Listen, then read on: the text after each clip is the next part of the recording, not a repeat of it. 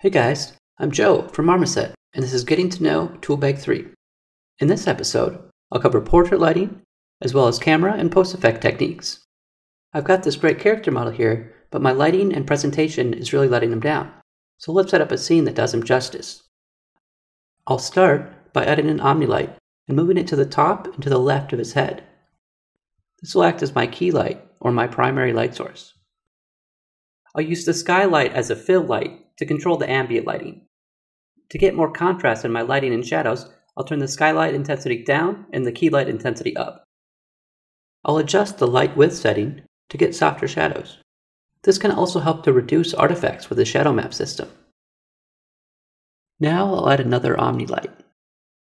This one will act as a rim light, which is typically a light source placed behind your character to highlight the silhouette. I'll crank up the intensity of the light here to give a nice contrast to the lighting.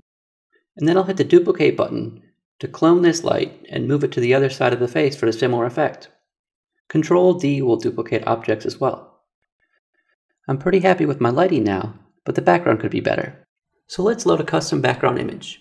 To do that, go to the Scene menu and add a backdrop item. This guy has always wanted to travel, so let's send him to New York. Another very useful feature we've added is the Save Frame option, which can be found in the camera properties. Save Frame makes it much easier to frame your camera by showing you a clear preview of the render area. Now that we have a good idea of what our final shot is going to look like, let's tweak the lights a little bit more and pull in some of the colors from the background image. To tie it all together, I'll go back to the camera and turn on depth of field, zoom in a little bit, and then middle mouse click to reset the focus point. I'm pretty happy with this fellow now. So let's take a look at another exciting new feature.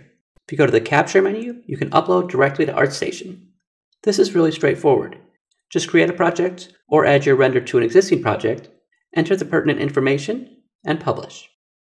That wraps up this episode of Getting to Know Toolbag 3. Be sure to check out our website for more tutorials and information about our products.